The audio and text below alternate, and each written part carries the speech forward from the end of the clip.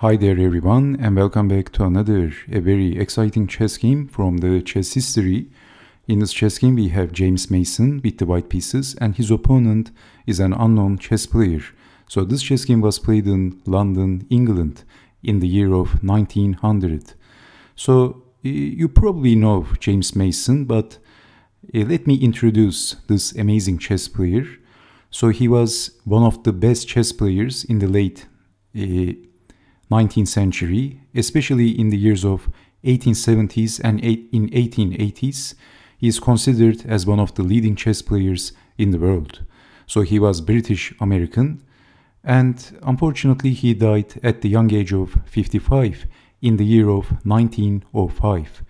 So this chess game was played in 1900, as I said, and this is one of the last recorded chess games of James Mason. And it was an absolutely amazing, a very entertaining chess game to watch. So let's see what happened in this chess game.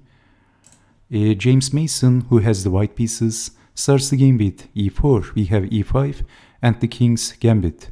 The king's gambit declined. Bishop to c5, knight to f3, d6, and then c3. So planning to play d4. Bishop to g4, pinning the knight, and then bishop to c4, developing. Knight to c6, and then finally d4, which is not that logical, but in this position Mason wants to castle. So e takes on d4, which is the best move, and Mason castled, and then black captured the pawn with check. So king to h1 and then knight to d4. Actually, so far black is doing okay, and black has a reasonable position, and in this position black could even be greedy and capture one more pawn. And then bishop takes on b2 and developing both of the bishops aggressively, but with accurate defense black is going to survive this and even win the chess game. So this is a little bit too aggressive against accurate defenders or against chess computers, of course, but against an amateur, of course, it is going to give white important attacking chances. So we have knight to d4 and simply capturing on c3. And you can see that c takes on b2 would be better. So white has actually pretty good, pretty decent development. So bishop takes on f3, g takes on f3, and then knight to e7, developing the knight, and black wants to castle. But a very natural move, developing the bishop and attacking the knight. So we have knight to e6. But Mason played the best move in this position. So white has pretty good development. But the king side is wrecked. The pawn structure in the king side has been damaged. Pluses and minuses. Mason played f5, the best move in this position. So it is getting complicated. So what else? Bishop takes on e3 and then capturing the knight. And black castled. Well, black didn't want to capture the pawn, because if capturing the pawn, then bishop takes on e6, and how to castle. So castling, and Mason played e takes on f7. So this is the downside of castling. So if capturing the pawn, losing the exchange. So moving the king and then f4, the best move. So this also opens the queen. So knight to g6, and Mason played another best move, knight to d5, both defending the f-pawn and also attacking the bishop. So defending, and then b4, the best move according to the computer chess engine. So bishop to b6 and then f5, knight to e5, attacking the bishop, defending the bishop is better here, but Mason was wearing his attacking hat on. He played queen to h5, sacrificing the bishop, and this was not a logical move. We have queen to d7. Maybe black was afraid. I mean, capturing the bishop is the best move. And then lifting the rook up is also possible, and then swinging the rook over to h3, and how to defend the checkmate threat. It is going to be tricky, but there is some accurate defenses for black.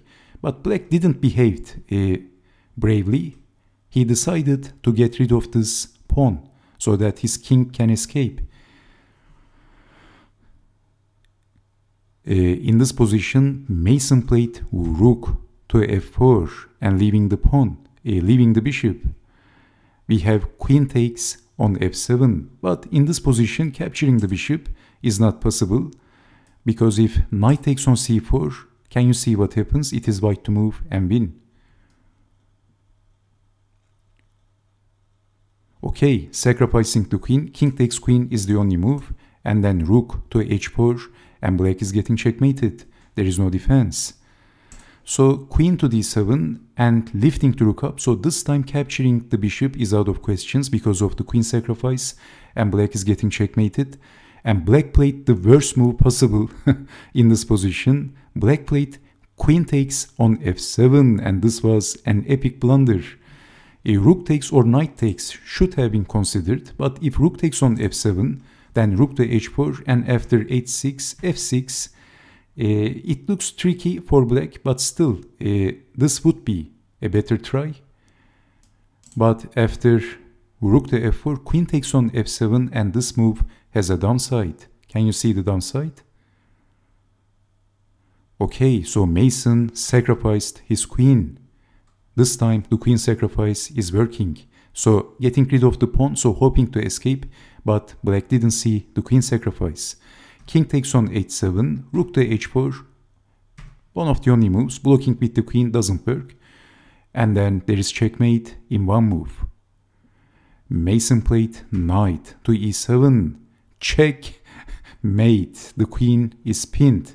Black should have captured the bishop when he had the chance, but now it is too late. Checkmating the king at move 23. Checkmate. What a game, and what a beautiful final combination. So thank you so much for watching, and I hope to see you next time. Stay safe, take care, and bye bye.